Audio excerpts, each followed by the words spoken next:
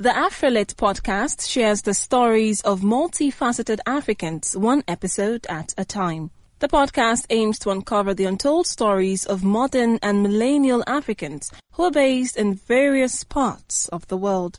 Each episode gives listeners an opportunity to learn and experience conversations that showcase who they are and their global perspectives in our ever-changing world. Be sure to listen and subscribe to the AfriLit podcast on Spotify or wherever you listen to your favorite podcast. You can also follow at AfriLit Podcast on all social media platforms. You're listening to the news of this hour on Africa Business Radio.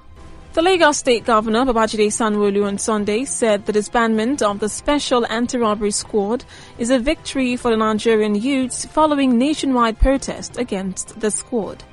Governor Sanwo-Olu believes their actions have shown what democracy truly stands for, while commending the youths for the peaceful manner they conducted themselves during the protest. The governor also called on the youths to sheath their swords following the positive response to their demands. He also called on young population to collaborate with the police authorities by forming themselves into groups aimed at providing a citizen-oriented policing structure.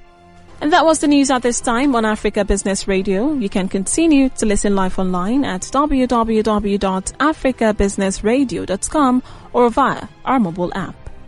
I am Rachel Chijendu. Thank you for listening.